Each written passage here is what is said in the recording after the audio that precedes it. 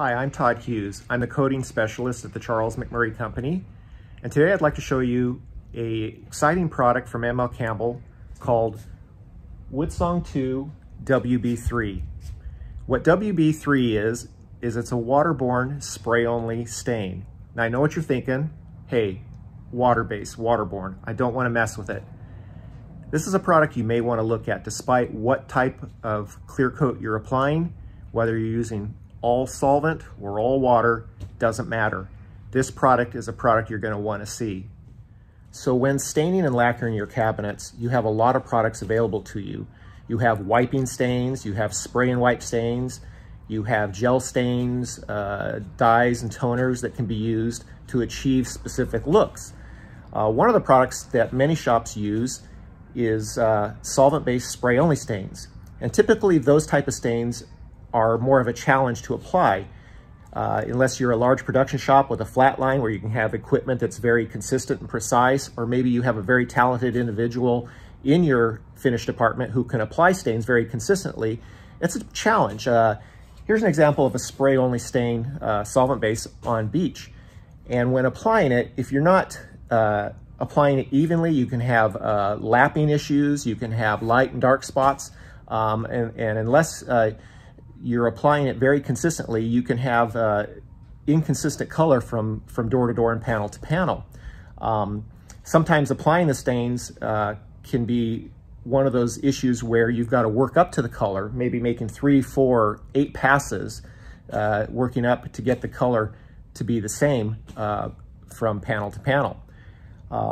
With WoodSong II WB3, that's not the case. Even though it's a spray-only stain and it's water-based, I think you'll be impressed by what you see. So let me show you a few examples of the WB3 spray-only water-based stain from ML Campbell. Here are 3 doors done with the WB3. I have an alder, kind of a rustic alder door done, and you can see the product. Hold that up close there. You can see the grain and the consistency in color. Here's another alder door applied.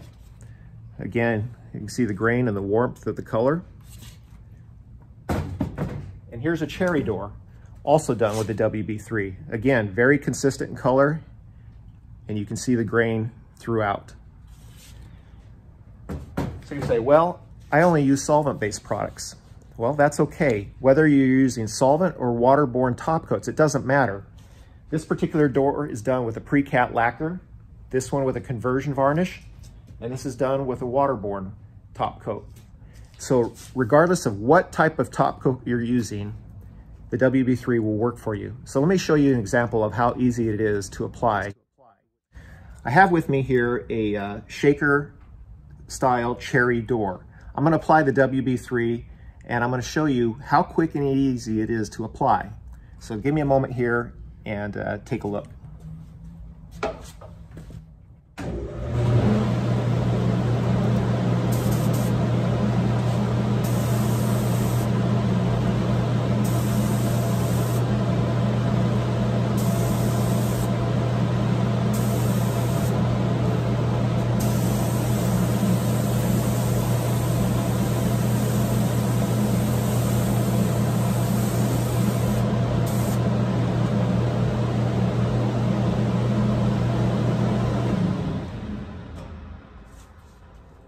So in one pass, I've completely stained my door. Unlike a solvent spray-only stain where you're making 2, 3, 6 passes to get the color, I've hit this in one pass. Now you can see the door is still somewhat wet. In fact, here, look at that. I've got some stain there sitting. If you perhaps put on a little too much, don't worry. You get a few runs down the edges, just take a little rag. As long as you do it while it's wet, slightly wipe the product, it's okay. The idea is to put it on in a consistent manner that the door gets wet and leave it alone.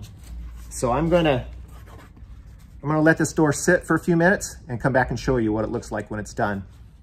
So I sprayed the door and it's been sitting about 15 minutes. Here is the door now completely dry. It's about 78 degrees right now, so it dried rather quick. And again, all ready to apply a clear coat. I'm gonna go ahead and just spray some pre-cat lacquer over some of our Magnamax on here, and that way you can see how the product looks when completely done. So let's do that.